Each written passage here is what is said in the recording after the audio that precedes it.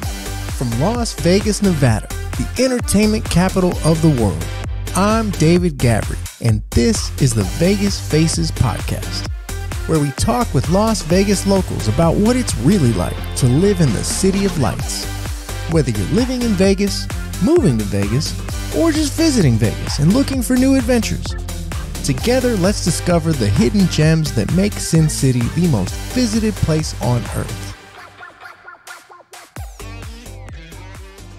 Hey everybody, welcome to Vegas Faces, where we talk to the people of Las Vegas. We find out what it's really like to live in the entertainment capital of the world. We have a fantastic guest today. Kevin MacKinnon is in studio. He is a mortgage loan officer with Movement Mortgage here in Las Vegas. What's going on, Kevin? Thank you for being here. Welcome to Vegas Faces. Thank you very much for having me. I appreciate it. I was excited when I saw that you're a mortgage loan officer. I'm a real estate agent. I'm going to come right into it with the rates. Like, I know that that's like people's number one concern. It's all over the headlines. Yep. It's a big, big deal. And yeah, this is a Vegas podcast. Let's talk about rates and then we'll talk about Vegas. Yeah, absolutely. So there's actually been a lot of, let's just call it, criticism lately of with the Joe Biden changes to interest rates. And so I put out a post a couple days ago and saying, first of all, like, presidents don't really have any influence over what happens with these things. So there was the FHFA, so the Federal Housing Finance Administration agency. And so those are the people that changed all of the rules that ended up changing the cost of interest rates. And so what a lot of I do with my content is just to be educational. I try to make things that are sort of clickbait headlines and break them down so that whether it's you, the real estate agent, or the client who's, consuming the content understands that there's a little more depth behind, just that kind of crazy clickbait headline. And so at the end of the day, every mortgage interest rate has always had a cost associated with it. So the only thing that's changed recently is that people with lower credit scores have been given a little bit less of a penalty for having a lower credit score. People with a higher credit score have kind of been issued a smaller penalty. So at the end of the day, it's still better to have a higher credit score and a higher down payment versus having a lower credit score and a lower down payment. And that's where a lot of the confusion was people thinking like, well, if I have a 640 credit score, I'm going to get a better rate than if I have a 780 credit score. So I just wanted to kind of get out there to share with all my real estate agent partners and clients that follow me. The reality is higher credit scores always going to have a better rate than lower credit scores. They're just limiting the penalty for lower credit score. The confusion that I've been hearing too is saying if you have a higher credit score, that means you're going to pay more. And so therefore, what's the point of even trying to look for a house at this time? But why did it get so convoluted like that? So I guess the buzzwords that came out was the change in what the loan level pricing adjustments. And the loan level pricing adjustment is what the cost of the rate is. So if you have a 740 credit score and you're putting down 5%, there is a specific cost for that little threshold that you're in. If you have 740 credit and you're putting down 20%, there's a lower cost to that. If you have 740 credit and you're putting down 30%, there's a lower cost to that rate. And so what got messed up is that there was sort of, let's call it a heat map that showed where the adjustments and all of these prices were. And so it got very incredibly misunderstood that a lot of people saw people with lower credit scores, there was a positive adjustment, essentially meaning that they were going to have less of a cost involved with their interest rate than they previously had. But it still wasn't better than somebody with a higher credit score. And so what it really came down to, in my opinion, was just inaccurate reporting, just kind of picking out and cherry picking headlines that said, hey, if you have good credit and you're now being penalized for it, and poor people with crappier credit are being aided by the Biden administration. And so I try not to ever get political on things, but I just want there to be like clear understanding of who made this directive, not the president, what the actual changes were. Higher credit scores still get better rates than lower credit scores and stuff like that. And so I probably had, before I put that post out, 30, 40 agents reach out to me, DMs, phone calls, text messages, trying to figure out how to explain it to their clients, just trying to understand it for themselves. So I always appreciate the people that reach out and try to understand it versus the people that just kind of regurgitate those headlines. Sure. And, that, like you were saying, clickbait, like it's a better headline when it reads high credit score equals high mortgage rate. You're like, wait, what? Yeah. It gets people stirred up. It gets, at the end of the day, it sells advertising, sells newspapers, without a doubt, sells clicks, all that stuff. So, the nuts and bolts of it are simple. Like I said, higher credit score, higher down payment, always going to get a better rate than lower credit score. Lower down payment, that lower tier is just getting penalized less than they used to. Yeah. Yeah. So, well, thank you for clarifying, Kevin. Absolutely. My pleasure. How did you get into mortgages in the first place, and where were you before that? So the mortgage world came about. I think a lot of people changed professions during the pandemic time. I'd spent 20-something years in hospitality. It's my first job ever as a busboy and a dishwasher. Got all the way up to GM of several places in New York City and Boston and here in Las Vegas. COVID hit. I was running a show on the Las Vegas Strip, Atomic Saloon Show, doing the food and beverage gig there, and just realized that I knew that my job was so dependent on the governor, the owner of my show, the casino. I knew that the show was going to come back, but I just didn't know when or where, and I didn't know if we were going to be shut down 3 months later. And so I just felt this overwhelming sense of insecurity with the position I've had my entire life. And so I kind of recalled on some experience I had as a real estate agent way back in Boston and New York City, where I spent most of my life on the East Coast. I was an agent for about 5 years. And so revisited some friends here that were real estate agents, kind of picked their brains of, was it better to, start over, boots on the ground real estate agent? I'm really analytically in systems built in my mind. So maybe lending is a good opportunity for me to explore. And a friend of mine was friends with my boss's wife. It was kind of right time, right place. Got in there, shadowed him for a little while. He had a hospitality background. We shared a lot of similar ideas on just how to, approach the business. And so just got lucky with the first shop that I started with, and it's been 3 years since then. It's amazing. And that's what I love about Vegas too. It's the place where it's not necessarily only about who you know, but it definitely helps. For sure. And then, like you said, these people had a background in hospitality. They came from somewhere else, and then they ended up in mortgages. Mary, my wife, she worked for a real estate firm where everyone came from Cirque du Soleil. Okay. And they were just like, hey, we're hitting our 30s. It's doing damage to our body. We can't be doing this for the rest of our lives. Yeah. We're transitioning into real estate. So I've never seen that, at least when we lived in Chicago. I never met people like that came from a background that's a complete opposite industry. And then here we are now working in finance or something like that. Yeah. So it's fun. It adds a little extra element here in Vegas that I haven't seen in other cities. I think it's a cool thing about this city in the sense that, you can have such a wildly different background. And I think a lot of it is the industry. I mean, real estate and mortgage, you're not really going to college or getting a higher education in those things. It's a lot of just sort of self-taught stuff and, having a mentor. But you can really pivot from, I don't know, damn near any other career you've ever had. And if you've got like the sauce for it and the gumption and the perseverance, and it's one of those things that you can just kind of hit the ground running. Whereas I don't think there's many other opportunities industry wise, and either in other cities, because they just kind of seem a little more set in their ways, that you just don't have those opportunities the way you do here. How did Vegas come about? So Vegas came about through a previous relationship of mine. I was working for the Tao Group in New York City at that time, and I loved it, but it was grinding me into dust, like 60, 70 hours a week, 7 days a week, just no days off. I actually got hit by a truck on my 1 day off of work, and they were just like, "Are you still coming in?" Wow! Yeah. Like as a pedestrian, or you were in I was riding my bicycle, and everything happened in slow motion. I remember being on the outside of this truck outside of a bodega, just like delivering stuff. And in my head, I was like, this guy might open his door and he's going to clip me. So he opens his door, clipped my handlebar. I went over the handlebars. Luckily, I bounced off of a truck that was next to me, like in traffic, and I just kind of tumbled away from traffic. I remember immediately being the most upset because a pair of my sunglasses got run over, and I was like, oh, those are my favorite shades. So like the shock hadn't quite set in. But, fast forward, I mean, that was just like the life. I mean, everything was 70 hours a week, overexerting myself. And so you're on your feet all the time. Oh, all day, every day. Yeah. I mean, 12, 14 hours a day, working from noon until 3, 4 in the morning. Tough hours. Yeah. Yeah. So there was just no off switch. And so when I had the opportunity to move out here with the girl I was dating, I just took it immediately. I was like, great, this is a perfect excuse to get out of New York City. Working in hospitality in Las Vegas was so much slower than New York City, which a lot of people couldn't imagine. But I was like, I wasn't working 70 hours a week in Las Vegas. It was just you still had the crazy hours-ish, but it just wasn't the same level of intensity. You don't have that hustle bustle vibe that you do with the big city? For sure. It was like, my first job was at a manager at Rose Rabbit Lie at the Cosmo. And so we were only open 4 days a week, which to me was like the biggest blessing ever. I was like, we're only 4 nights. Like, this is the easiest job I've ever had. And so it was just, it's a different pace. And so working in a casino, you kind of knew like your exact sweet spot hours for when things were going to be busy on specific days. And in New York, I mean, any day, any time, any part of the week could be crazy. You might have enormous buyouts. Like, it was just more unpredictable.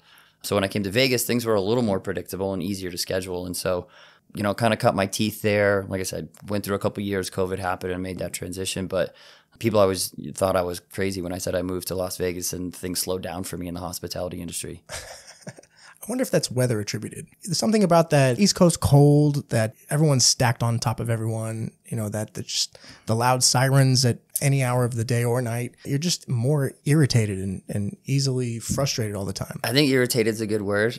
When I moved out here, my staff was like, "Do you think I'd make it?" Categorically, no. None of you. Maybe this guy, maybe this girl. We're soft out here. We are soft. And it's the way I describe it is there's no days off in New York City. Everybody all the time, everyone around you is going at 1,000 miles an hour. And so you can't slow down because you are walking amongst them. You're on the subway. You're running your errands. But there's just there's no gear to shift down and just be like, "Oh, I'm just going to chill today." I love playing golf, and it would take me an entire day to leave the city, rent a car, get on a subway, take a train. Everything's an ordeal in and outside of New York City. And so to that point, you just don't get a day off. Mm-hmm. So, on top of layering and wearing, heaven forbid the winter. Sweaters. I mean, it goes from rain to freezing rain to snow to 70 degrees to 20 degrees. You're bringing 2 changes of clothes with you to work because everything from your knees down is brown and gray, covered in slush and sand and mud. So it's an exhausting lifestyle. I was going to say, it just wears on you. After a couple of years, you're just what am I doing still living here? Yeah. Did you find Vegas versus New York, the city that never sleeps? I feel like both cities get that nickname. Yep. Having lived in both cities, I just picture Vegas as the city that never sleeps because literally everything, not everything, but a lot of things here are just 24/7. Whereas in New York, isn't there last call still in the hospitality industry, in the bar scene? There is. New York City is very much more underground, the city that never sleeps. We don't have PTs that are open 24/7. Okay. But when you know where to go, got it. Things close at 6, 7 a.m. if they close at all. So it's very much if you're in the know, you can find trouble 7 days a week, any part of the city. In Vegas, it's it's just, at a gaming bar, on a Wednesday at PT's and, Silverado Ranch. Got it. So it's a little more pedestrian. The Vegas, the New York City that never sleeps is a little more in the know. So I don't know if it feels a little more dangerous or you feel more, what's going on versus, the average person.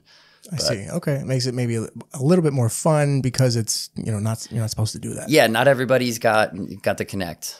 Especially in hospitality, it's that next level of people who are oh yeah, last call's at 4, and then they close the bar at 8 in the morning. You're cool, that was a Tuesday. Wow. It's kind of like the cannabis industry here. It's almost boring because it's just it's legal. Anyone can go to it. Right. Where's that sense of danger? Where's that, ooh, I'm doing something wrong feeling? Yeah. I need to have a connect, and you're nope, you can just walk in off the street. Yeah, it literally they look like Baskin Robbins. It's they're just flavors of What about, you said you were a real estate agent also in New York, so I'm curious what that was like, real estate in New York and the East Coast versus real estate here in Vegas. Yeah, so I started in 2007 as a real estate agent in Boston, which was phenomenal timing considering we were peaking at our global implosion. And so I decided after going to college and working in hospitality, I was I'll just kind of, stretch my wings and try something else. And so still bartender on the side, got my real estate license, ended up working with a broker I'm still very good friends with to this day who kind of showed me the ropes. And it was, Boston was a bubble that was very different than the rest of the country, where you had places like Phoenix and Vegas and places in Florida that had, crazy foreclosure rates. Boston, the needle moved a little bit up and down in each direction. So it was nothing crazy, certainly more stable. I did a ton of rentals at that time when I started, and there's 700 colleges in Boston, so there's an insanely busy rental market for students every year, plus young professionals, and so it was a pretty stable market. I kind of started a trend moving from Boston to New York. I moved to New York with a different ex-girlfriend, and dove right into real estate there, and it was lucrative, and it was fast-paced, and it was fun, all the things I liked about real estate.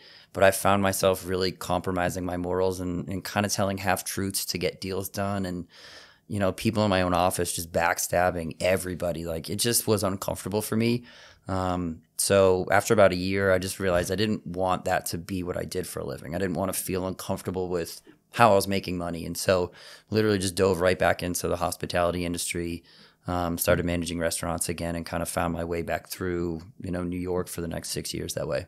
Did mortgages ever appeal to you at that time?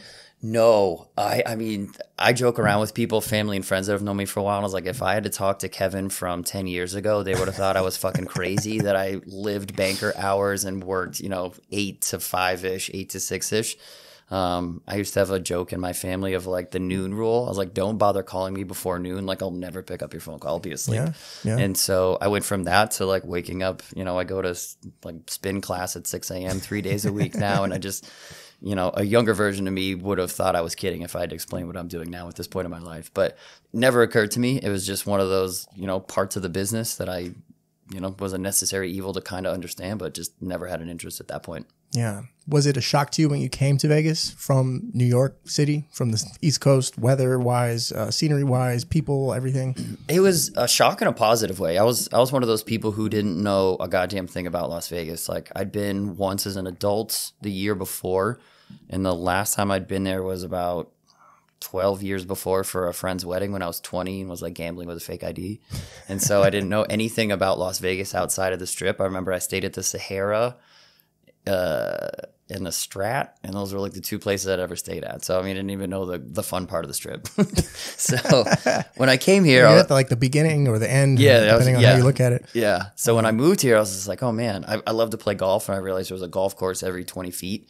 Love to hike and be outdoors, and I didn't realize how close Lake Mead and Colorado River were, and Mount Charleston. And so the surprise was genuinely positive. I was just like, holy crap, I didn't realize there's so much going on within 20 or 30 minutes. Because like I said before, to leave New York City is an entire everything's so day close endeavor. Yeah. Like renting a car, getting on the metro train, like all of it's a hassle. And here it's just like walking to the train, waiting on the train.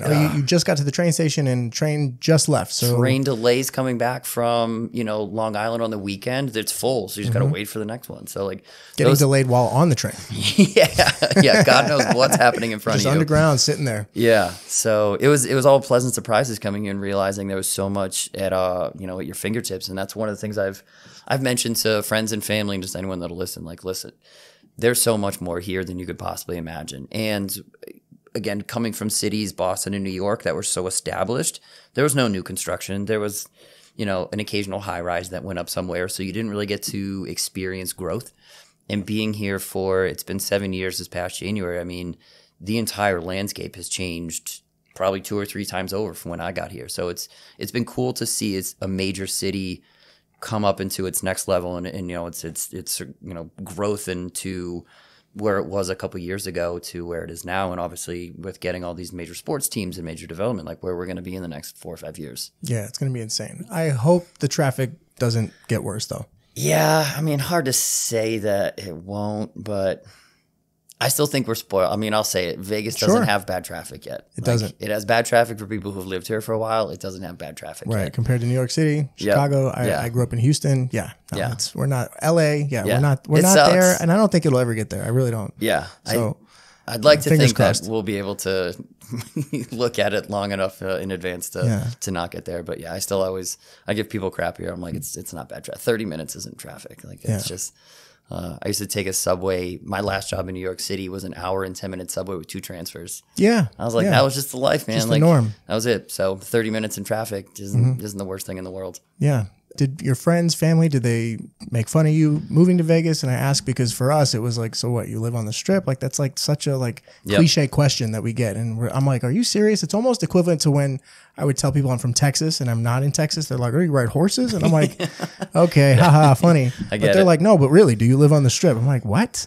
So I don't know. Did you experience any of that? Same questions. I told everybody I want to leave winter. I don't want to live in winter anymore. So I'll take 3 months of heat, but kind of the same thing. I mean, they were just as unaware as I was of what was going on and what was available here. So I would say more more friends and family thought I was just living in a hotel on the Strip for a while.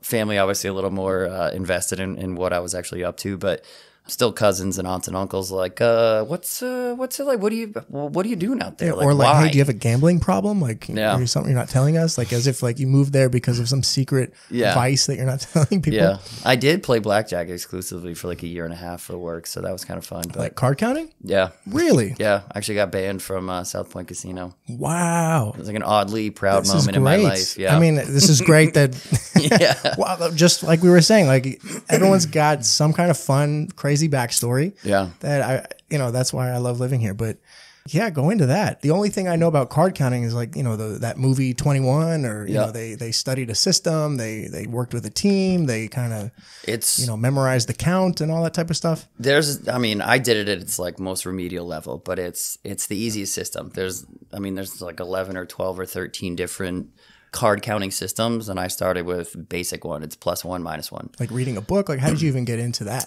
Just Googling. There's your basic strategy chart, which says if you ever have these cards versus the dealer cards, everything's color coded. Here's what you do. Here's what you do. Like, always follow the book, and you'll have the slightest statistical advantage if you're counting cards. Wow. So you really are a numbers guy. Yeah, it's amazing. Yeah. So wow, you get to the point like 2, 3, 4, 5, 6 are +1, 7, 8, 9 are worth nothing, 10, Jack, Queen, King, Ace are -1. So every time a face card comes out, the count gets lower. So that's a bad thing because that means all the valuable cards have been put out.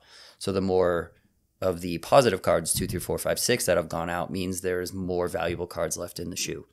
And so there's like 2 apps I downloaded on my phone that you just practice counting cards on, and they'll like fire off different scenarios, and you've got to tell them what the count is. And so you can do this by yourself, because I'm referencing a movie, a Hollywood. Yeah, there's definitely bigger movie. teams. But why the team, and why not the team? The team's just harder. So they were doing it with 8 deck shoes at like major casinos. I would find places that did they called 2-deck pitch. So it was just 2 decks, and they dealt cards overhand. So it was just you saw more of the information. I mean, I could probably teach myself to get all the way up to 8 decks of cards, but I was like, well, I'd go there if you can learn too. And so I just started bouncing around different local casinos, and I live right down the street from South Point, and admittedly just got a little lackadaisical. I was there a little too many times, and it wasn't like I was clearing 50 grand. Like you were winning too much more than losing. Like you didn't make it obvious. And maybe. I was just there. I would go like 3 days a week instead of like a day a week, and then go to like a Silverton or Green Valley Ranch or just any of the other local casinos. I was just like, fucking, it's down the street. I'll just go again. Like I knew most of the dealers. Like it was just a friendly environment. And so I remember the just like Kevin hasn't lost in like 3 months. Yeah. I'm like, yeah, you'd lose, but it was just like incrementally, like you would still just be positive. And so I even remember the night that it happened. There was a pit boss, there was a woman, and she never talked to me. Like other people, you just get to be, kind of local, and you chat with them. And this lady never spoke to me. And I think looking back on it, she probably knew I was a little up to something. And so the count, they call it, was like win in my favor, being having more smaller cards out. And I was just like, all right. So I adjusted my bets from one to another, and that went on. Is that always a red flag, or not always a red flag? But is it like, oh, he's betting $20 here, $20 there? Oh, hey, now he's betting 200. It's enough, and he's only winning when he raises his bet like that. Yeah, in hindsight, I could have. So there's things probably a little art better to that too, just the hidden whatever that is. So there's sort of like you should start with whether you're betting 20 or 25 or 50, and your max should be a specific amount. And so at that point, I think I was like 100, 200. So it wasn't crazy, but she could just tell based on that betting and like where the cards were. Like it didn't take a rocket scientist to figure out at that point. And so she comes up to me and she pushes my chips back in front of me, and she goes, "Sir, your play's too good for us." And I was like, in my head, she could be like, "Play dumb." Like, yeah, I don't know what you're talking about. And I was like, what do you mean? She's like, "Your play's too good for us. Like, you have to cash out." And I was like, Was she signaled by someone in, the cameras in the sky? She was like, she might have been, but I could see her out of my corner of my left eye. And after like a few hands where I was increasing my bet, she just beelined it over to me. Like in the middle of cards being dealt, she was like, "So what, you try to cash out your chips?" And that's when they said, "Get out of here." She told me to get out of there. Like they were cool. They were just like, "Go ahead, you can play any other table game that you want here. You just can no longer play blackjack." And I was like, okay, cool. Like for the rest of the night? And she's like, no, indefinitely. And I was like, oh. Like, does your name go on a list? Probably. I mean, there was a players' cards. Like everybody knew like who the regulars were there. Wow. Certainly not something I'll ever test because I don't really want to find out what happens. But you were still able to cash out your chips and all that? Yeah, I cashed out my chips. Went and played roulette for a little while just to kind of fake like I wasn't fazed by it. But I got home and I was like, holy shit. I can't believe that just happened. And luck, I mean, you know, again, referencing Hollywood exaggerated mafia movies, but like the movie Casino, they take you out in the back, they smash your hand with a hammer. In South that Point, scene in Casino, like that's what I'm picturing. And then it's like, oh wow, you kind of got off easy. For sure. Owner of South Point Casino is also known for still being pretty old school. So, you know, it's not like one of these massive chains like MGM. One of my good friends is banned from all MGM casinos worldwide for counting cards. But he was at like a winning 50, 60 grand a clip. I was like trying to clear 1,500 or 2,500 bucks. But he can know, like, if he goes and plays blackjack, like there are massive consequences. For me, I don't want to test those waters. So I'll just, great. Got it. So being banned at South Point it's only South Point. Yeah, it's only South Point. They don't notify the other casinos about you or anything crazy like that. They don't. I can't imagine they would. If it was a bigger casino brand, I would imagine they might share that information. Like someone's like clipping us off for $100K every time, so keep an eye out. But they're, known as being independently owned and sort of a one-stop shop. I just don't get why it's illegal because it's not like you're wearing a device or, something that it's not like you have like a mirror up your sleeve and you can see what the dealer has. Like you're not like outwardly cheating. It's like this guy read some books, like he learned something to where he can now beat the casino. Like what's the problem? So it's technically not illegal. It's just frowned upon and they get to make their own rules. And so it's frowned upon because they can't, pay for the fancy fountains and exactly. And so it goes from like a statistical advantage for them of like 0.5% to you getting an advantage of like 0.5 to 1%. And so even at that rate, I mean, there's still so much chance that goes into it. I mean, if the guy behind you is playing like a jackass and not following strategy or you just get bad cards, like, that's just, it's a numbers game. And so the whole point is you have to play a specific strategy over a long period of time. And by doing so, adding in the slight benefit of card counting will increase what your take home is. Yeah. And so obviously they don't want anyone to have a benefit. And so when they catch you, they're going to be like, well, no longer get the opportunity to use that benefit. It's so wild. It's like you can play as long as you lose. Yeah. And if you win by dumb luck, cool. But we can tell, through some history here that, you've got a specific strategy you've got in play. And even like the level you were saying that you were playing, it's not like you were playing for like tens of millions of dollars to where you're like really going to like affect the business of this casino. Like there's still plenty of losers out there, like all around me losing in the casino that, it makes up for like your small winnings. So yeah, like it was cool for me. I got to not work for about a year or so, just playing blackjack and living. I was told everybody I was retired. I was like, yeah, I'm already retired. Do you still try it at like other casinos off the strip or in other towns and things like that? I do, yeah. And again, just because I'm so analytically driven, like I'll sit down at a table and I just can't not. It's just, it's a skill that you have. It's like, going to a pickup basketball game and not dribbling a basketball. Like you would just dribble a basketball and kill some time. Like, if you played soccer growing up and you're there, at a soccer game, like you'd kick the ball around. Yeah. That's the way I describe it. I'm just, it's almost like a habit or like a reflex at this point. I think the best part of everything that came from it was me being able to tell family and friends the whole story of being banned from a casino in Las Vegas and just seeing the like wide eye, oh my God. I was like, that was worth it enough. There's plenty of other casinos I can play blackjack at, so it's not like the door got slammed on me forever. Yeah, it's amazing. I played poker in my 20s because I did not want to get a real job. I was very rebellious in my early 20s. And my favorite poker player, Stu Unger, he was a famous blackjack card counter and banned from everywhere. Yeah. Again, he had like this like savant. He would just make bets with the dealers and just say like, I'll tell you what the next card's going to be type of stuff. For me, I was always into like the mental chess, mental jujitsu of poker type of thing. Whereas with blackjack, I found it like just too arbitrary. It was just like just memorize this, memorize that, and then you're good. And with poker, there's like a lot of nuance. There's psychology. There's emotion. Yeah, individuals in against addition each to other. Strategy. Whereas like with blackjack, it's like, nope. What are they showing? What are you showing? Okay, here are the odds. Blah blah blah. Yeah, plug and play. Dead on. Yeah, there was no nuance to like challenging your opponent. Like the opponent was just the cards. Yeah. Yeah. So I can see what poker obviously finding that skill of understanding probabilities and the analytical side, but also like beating your opponent. So, okay, you went from your Blackjack hiatus, Yep. and is that when things kind of shifted toward, like, was it getting towards mortgage? Like, was mortgages that was in the still back of way, your mind? Yeah, okay. way in the future. So I went from that to a friend of mine who I'd worked with at Cosmopolitan was like, hey, Spiegel World, the company that owns Atomic Saloon Show and Absinthe and Super Frisco at Cosmo. They were like, we're going to open up a new show, and I put your name in the running to be the GM of food and beverage. And I was like, dope. Because as cool as it is to like play blackjack and just kind of be retired, it's certainly not a steady stream of income, and there's a lot of chance. Yeah, yeah. And so I just hadn't taken it to that level of seriousness. And so I was like, cool.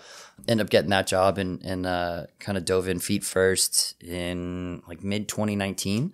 It had been the first time I'd launched let's call it a venue in about 4 or 5 years, because I'd done a lot of that in Boston, New York City. So it was cool to be like boots on the ground, like picking every single design and kind of having your hands on everything. So it opened in September of 2019, and just, COVID hit. I remember our last day that I worked there was St. Patrick's Day 2020. I did a little consulting for them afterwards, but just realized, I was trying to find something that might not be at the, mercy of governors and casino owners and show owners. And so, sure. Believe me, I wish I could have stayed there, still have some good friends there. Loved the product we put out, loved everything we did. It just got to that point of just being in my late 30s and wanting to find something a little more stable that I was in control over versus having someone else be the one that dictated how that business operated.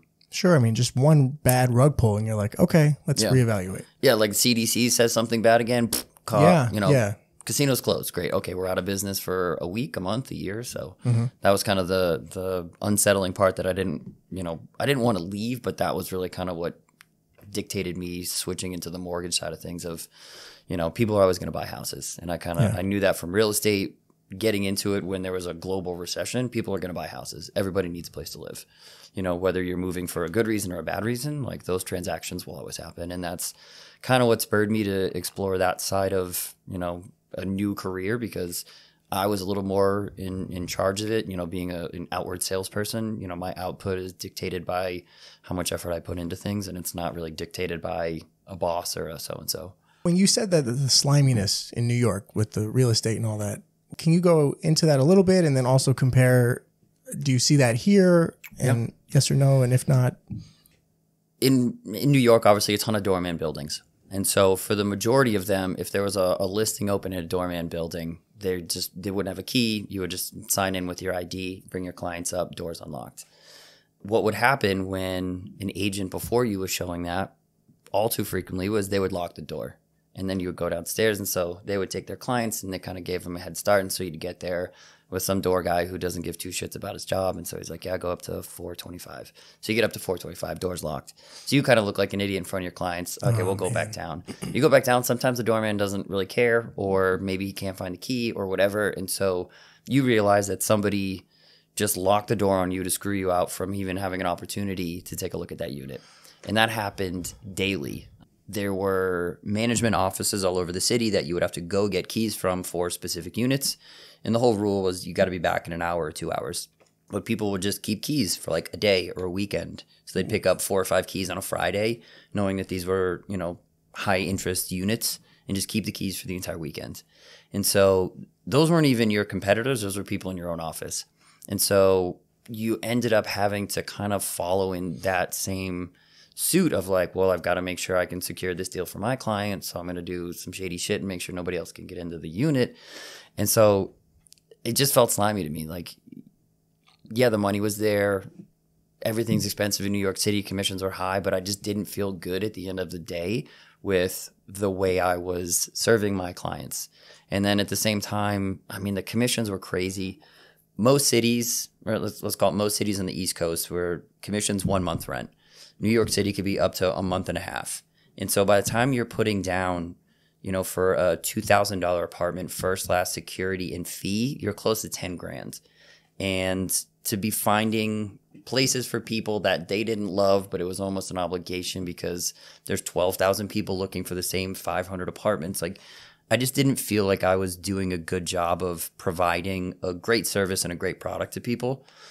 And so after enough of those deals, I was just like, I'm done. Like, I know I can go back to hospitality, jump right in with my eyes closed and pick up where I left off in Boston and just feel way better about what I do and how I service my clients and customers and, you know, even treat staff. Like, I just felt better about it. So yeah, I don't see that here, luckily. It's a different market. Obviously, technology has advanced. Those little automated, you know, door computer code things where you get to pop the keys open had not been invented.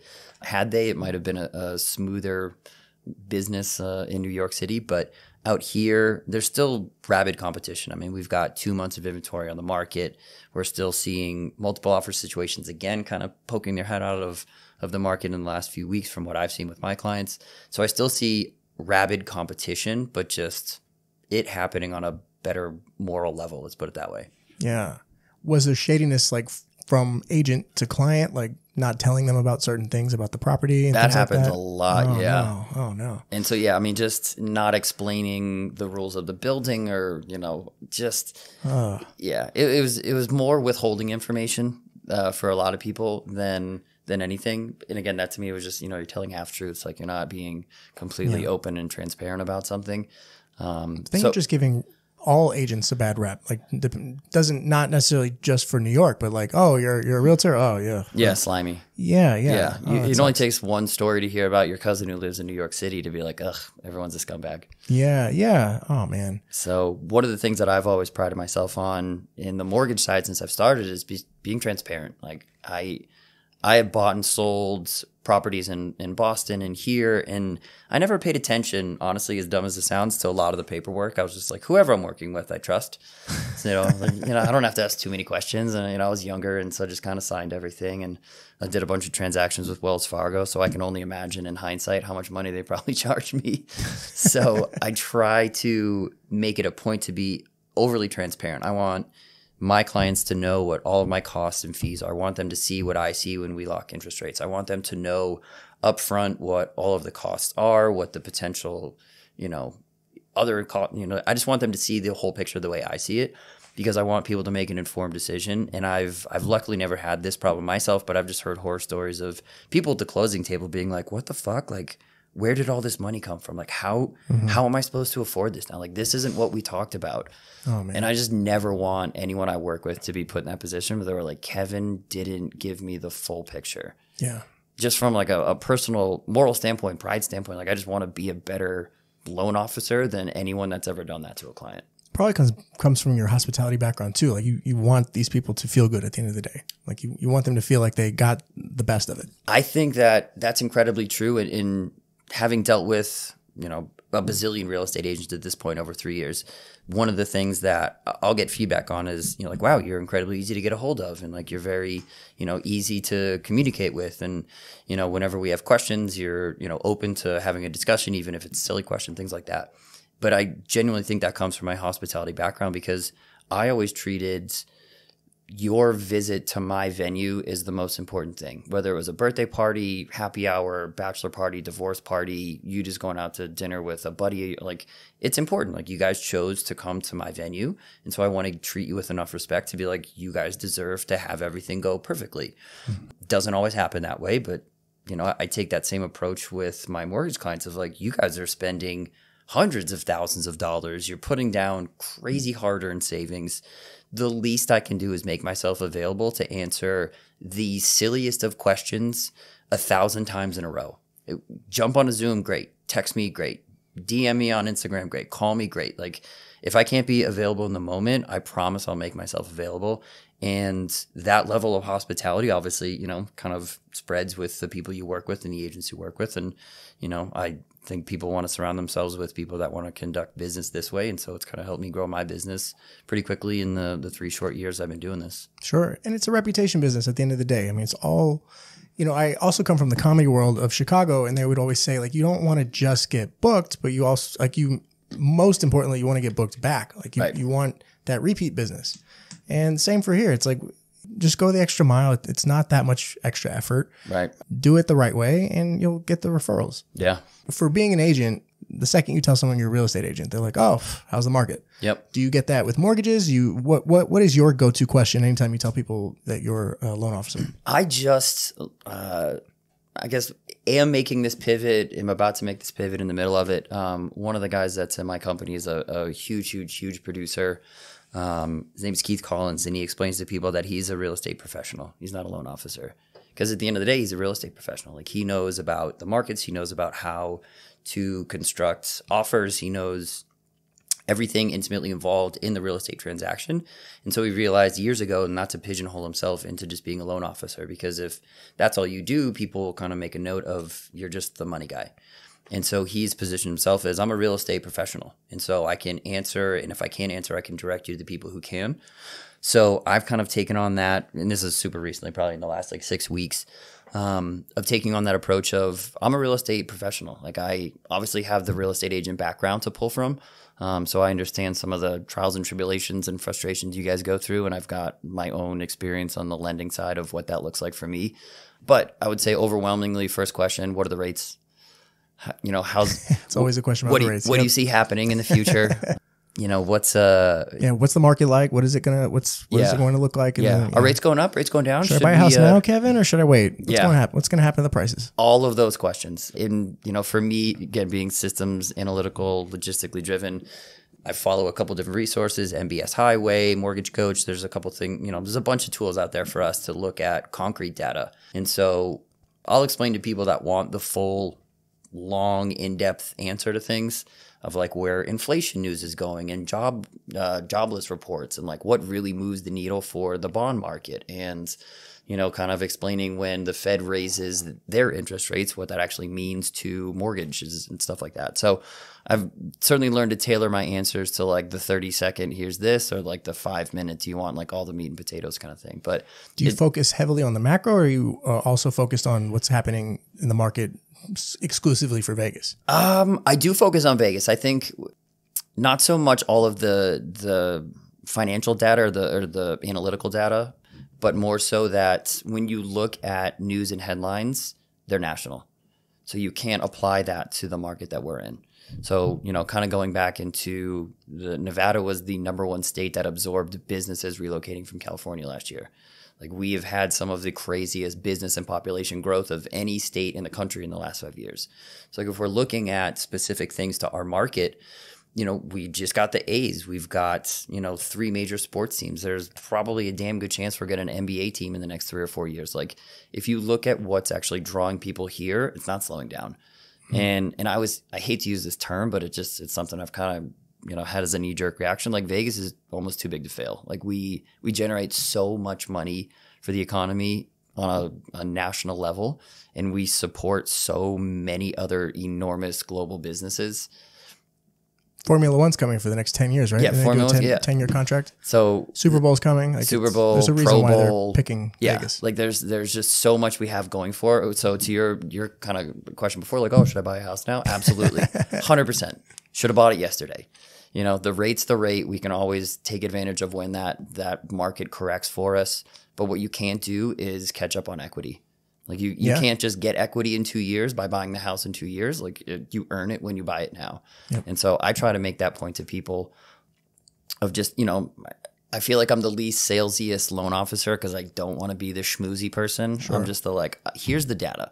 And if you want to do with this data whatever you want, great. Like, I'll lean on you a little bit for what I think is the right decision. Yeah. But again, at the end of the day, I just want you to understand it, and you can make your own decision from there. But what about the water, Kevin? Do people ask you about the water? All the time. One of my best friends. Lake Mead. Look at the picture. Yeah. Look at how the colors. One of my best friends was like, I'm not buying a house here. And he's been telling me that for 3 years. And I was like, bro, you'd have so much equity right now. They point out the colors of the Lake Mead, and they're like, look at the, we get the bottom of Lake Mead. That's what a lot of people don't understand. Like, when it gets to Deadpool and the water can't go into any of the other drains for other states, like, we get the rest of it. Mm-hmm. We also get recycled water. That's a huge thing that we do here. We're the most, I think we're one of the, if not the most, top 3 most efficient states with reusing our own water. Yeah, water conservation, We use the least amount of it allocated to us from all of the states on the Colorado River. Yeah, desert landscape, turf. We've got it down so much better than every other state that draws from the Colorado River.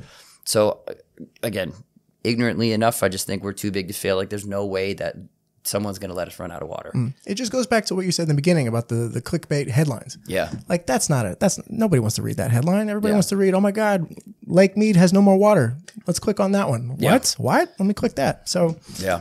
at the end of the day, it is what it is. I like what you said. Vegas is too big to fail. Yeah. Lake Powell, I think it was today or yesterday, but they just opened up their like floodwater gates and gave us a whole bunch of water because, again, we're a little more important than Lake Powell. Shout out Lake Powell. Yeah. Sorry, you guys.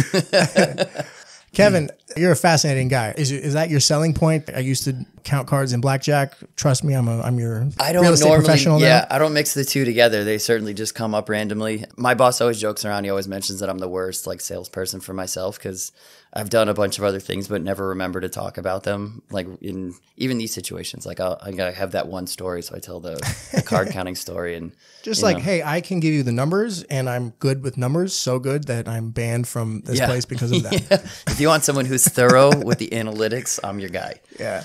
Kevin, this has been really, really fun. I'm really glad that we got to get together and chat and love to do this again. Yeah. Thank you so much. Episode 8. I appreciate it, man. I love the invitation. I'm happy to be a part of this. And yeah, if we want to pick up round 2 sometime later on, we'll dive back in. Love to. And lastly, you guys have a podcast too. Yeah. So at Movement Mortgage, I work with my branch manager, Kobe Sherlock. He has a podcast called Living Large Las Vegas. You can find it on YouTube. Similar to this in the sense that, we're not here to talk business all the time. We just want to find personalities in Las Vegas, hear their story, hear where they came from, where they're going, what they do in the community.